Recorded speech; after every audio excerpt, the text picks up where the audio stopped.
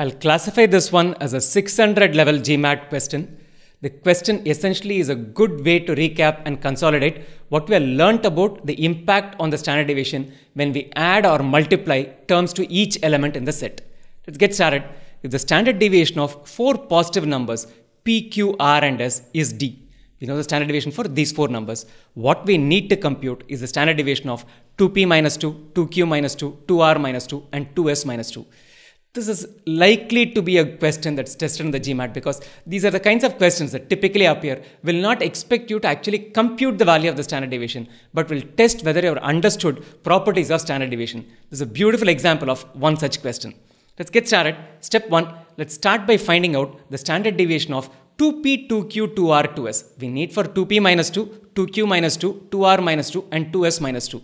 What we have as data is the standard deviation for PQRS. Step 1, let's find out the standard deviation of 2P, 2Q, 2R and 2S. This is where one of the properties about multiplying each element by a k comes of use. If each element in a set is multiplied by a k, the standard deviation also gets multiplied by the k. So new standard deviation is going to be k times the old one.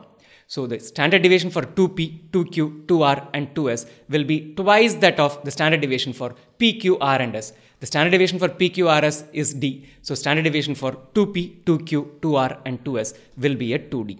So step 1 done.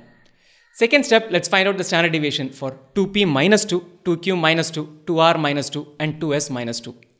If I add or subtract a k to each element of a set, the standard deviation will remain unchanged. There will be no impact on the standard deviation.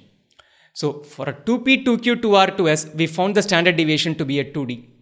Therefore, for 2P minus 2, 2Q minus 2, 2R minus 2, 2S minus 2, subtracting a 2 from each of these elements will have no change to what the standard deviation for this set was. Standard deviation for this set is a 2D. So standard deviation for 2P minus 2, 2Q minus 2, 2R minus 2 and 2S minus 2 will also be a 2D. That's it. That's all it takes to cracking this question. Quickly summarize it in a printed form. When each element in a set is multiplied by a 2, the standard deviation also doubles. So the standard deviation for PQ, R and S is D. The standard deviation for 2P, 2Q, 2R and 2S will be equal to 2D. If you add or subtract a k to each element in a set, there will be no impact on the standard deviation. The standard deviation for 2P, 2Q, 2R and 2S is 2D. Standard deviation for 2P minus 2, 2Q minus 2, 2R minus 2 and 2S minus 2 will be the same as that for this, which is also going to be equal to 2D. Check out the related videos and remember to subscribe to the channel. What's more, let's make scoring Q51 GMAT a reality. Sign up for the most comprehensive and affordable online GMAT quant course at gmat.visaco.com. That's again gmat.visaco.com.